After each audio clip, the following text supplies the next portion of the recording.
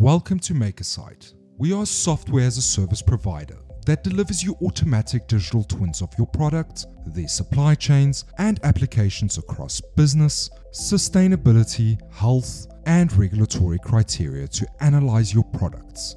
Let's have a look at some of Makersite's capabilities, and let's use the 18650 format battery as an example. A fully implemented customer will have integrations established with the various systems, such as PLM and other internal systems. These integrations ensure that all relevant data seamlessly flows into the Makersite system. However, for demonstration purposes, we'll proceed by importing a bill of materials to showcase the core functionality.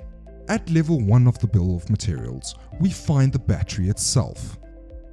Moving to level 2, we encounter the jelly roll, which comprises of the cathode and the anode. This assembly is aptly named for its resemblance to a rolled pastry. In this bill of material, each component is identified by its name and material with a CAS number aiding chemical identification. Supplier names and geographical origins are also included where available, facilitating the calculation of transportation distances between manufacturing stages. Let's go ahead and import this bill of materials by simply dragging and dropping it in.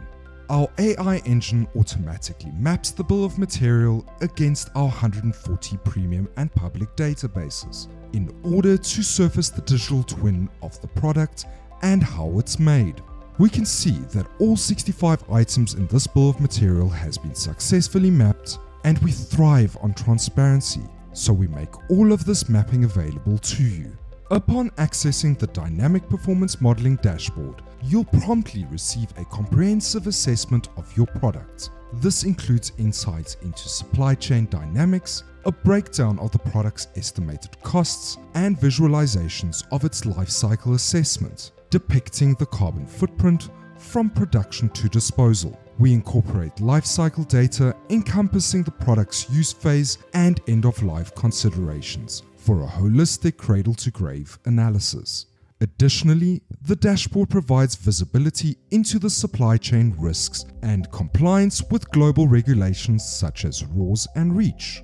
At this juncture, we can conveniently access the Makersite apps, business, environment, health, and regulations. Given the prevalent interest in the product carbon footprint amongst our customers, we'll navigate to the climate change dashboard. However, it's worth noting that we offer a range of traditional lifecycle assessment apps, including ones for water usage, acidification potential, recycled content, and many more. However, let us have a look into the climate change model. Here, you'll encounter a sankey diagram, which you may have already been acquainted with. For those who aren't, this diagram effectively summarizes the impact of different components of the product and illustrates how they collectively contribute to the overall impact. As we hover over each component, its specific impact becomes evident. Through a simple right-click on any product or process bar, we gain the ability to dive into the details. This allows us to continue drilling down even beyond the lowest level of our bill of materials. For instance, if we choose to explore cobalt production, the system will reveal the components involved in producing cobalt, regardless of whether they are explicitly listed in our bill of materials. As we navigate deeper into the bill of materials or dive even further into the product model, the display format switches to a grid view due to the vast amount of information to present. In this view, we can observe that cobalt production involves specific quantities of coal, nitrogen, chlorine, and other elements. Notably, these details were not originally included in our bill of materials. However, the system draws upon its integrated databases to identify these impacts as integral components of the product's manufacturing process. While we're not battery experts, we do know that cobalt oxide can potentially be substituted with nickel. To go deeper into this possibility, let's click on the substitute option. Here we can input the material or processes we wish to replace. Let's choose fairly pure nickel and apply the substitution. As a result, you'll notice that the Sankey diagram updates to reflect a significantly reduced impact from the particular component of the electrolyte.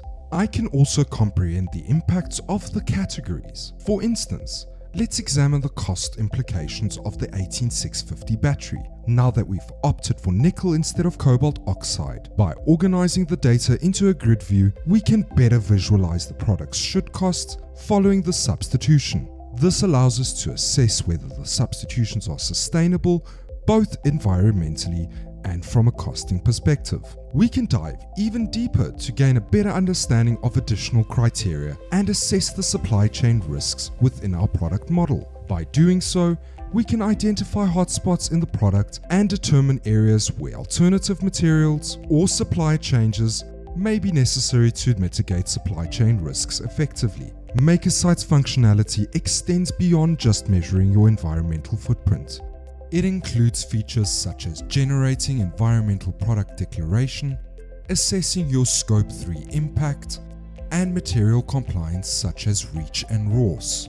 We're thrilled you had a sneak peek at the innovative world of Makersite. It would be our pleasure to guide you through a more comprehensive journey into Makersite, unveiling its cutting-edge features and showcasing exactly how it can transform and elevate your company's potential to new heights.